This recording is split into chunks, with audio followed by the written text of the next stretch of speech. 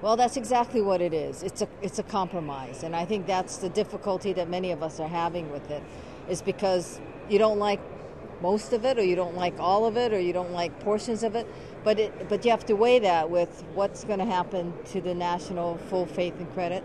Are we going to permit a default? So those are the real issues that we're forced to deal with, because it is exactly that, a compromise. So have you decided which way you'll vote on this yet, or are you still looking at it? I'm still looking at it, because every time I read it, I find something else that I may not necessarily like, or something that may not be as bad.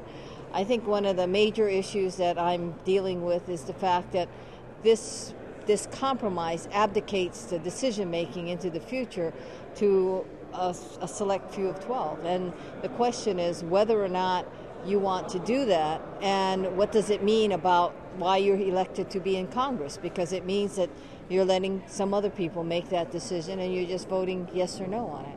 And some of these cuts or some of these reductions, they're going to have an impact on folks in Hawaii. I'm sure there is, but because we don't know, they're really more caps, so you can spend up to a point. That's what the issue is.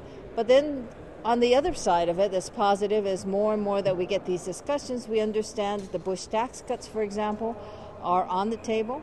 And in fact, they will expire January 1st of 2013, which then, of course, helps the revenue situation. And that revenues are also on the table when it comes to the special group, the committee that makes decisions. So there's a little bit of everything in it that you may not like, but at the same time, there are other parts of it that may make it worthwhile voting for.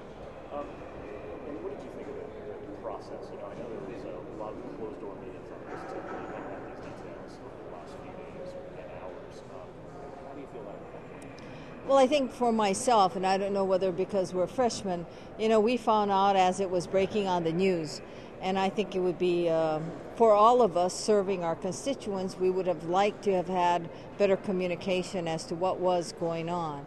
But it's like everything else. Even as it's breaking now, we're beginning to find out what was said in the meetings and what was actually discussed, and what do these cuts and proposals within the bill mean.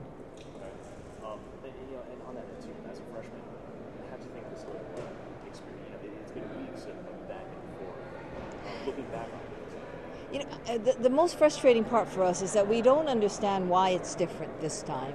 We went through years and years. 74, I think, was the number that I heard as to actual numbers of votes that were done and straight up on the debt ceiling. It was never an issue. And all of a sudden, this time, it becomes an issue. And we have a difficulty in trying to understand why is it an issue? Why the Democrats have voted in the past, whether it's President Reagan or President Bush, they voted it straight up in those times. So why is it under President Obama that we're having to deal with it? Especially for someone from Hawaii, President's home state, is why are we dealing with this issue now? Why is it that Republicans have made it an issue just for President Obama?